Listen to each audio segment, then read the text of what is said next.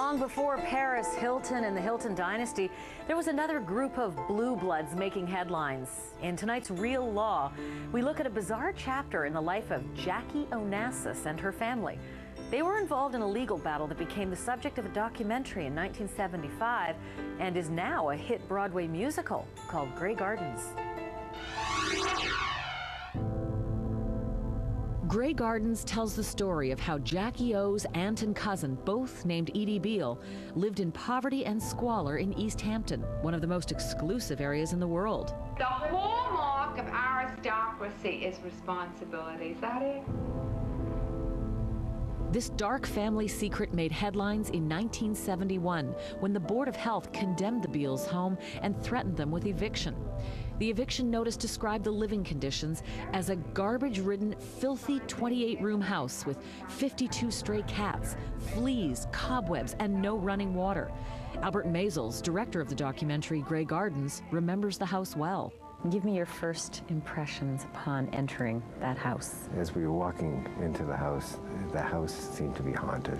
Why did it feel haunted when you walked in? Everything was neglect.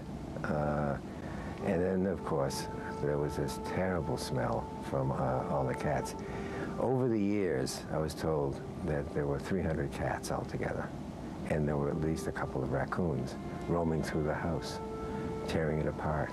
Jerry Torrey was the handyman for Big Edie and Little Edie when the documentary was filmed. I'd never seen anything like it in my life. There's so many fleas. I used to have to wear flea collars on my legs, on each leg and around my arm, my wrists. Jerry was there one day when the Board of Health raided the dilapidated mansion. Mrs. Beale was really upset. She was holding onto the headboard of the bed.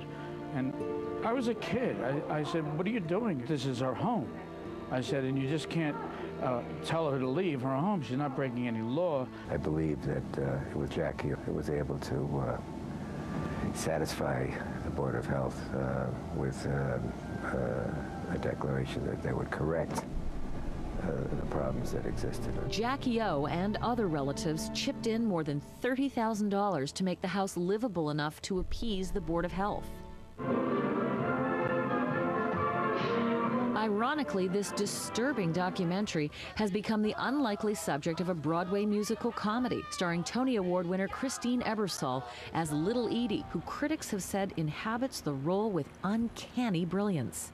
You fight City Hall with a Persian shawl that used to hang on the bedroom wall, pinned under the chin, adorned with a pin, and pulled into a twist. It's hard to explain, really, because it's sort of like this trade-off thing. It's like Edie comes in and I go in, and we sort of go into each other. It's that kind of feeling. When I see someone portraying Edie and Mrs. Beale, I sort of want so much to reach out and touch them again because they're my friends. And what would mother and daughter Beale say about their starring roles in a Broadway musical? I think they would love it.